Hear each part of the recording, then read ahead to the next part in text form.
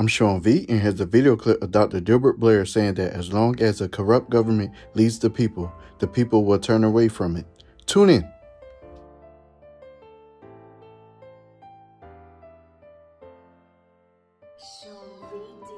They can't balance a budget, and they still have pensions that they're denying the aged who have worked hard for them here. As long as a corrupt government leads the people will fall away from the government.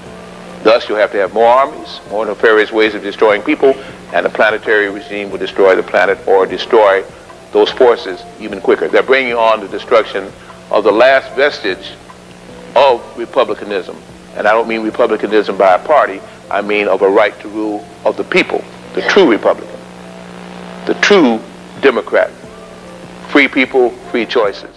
Feel free to like, comment, or share your thoughts on what Dr. Delbert Blair said in the video. I'm Sean V, and thanks for tuning in.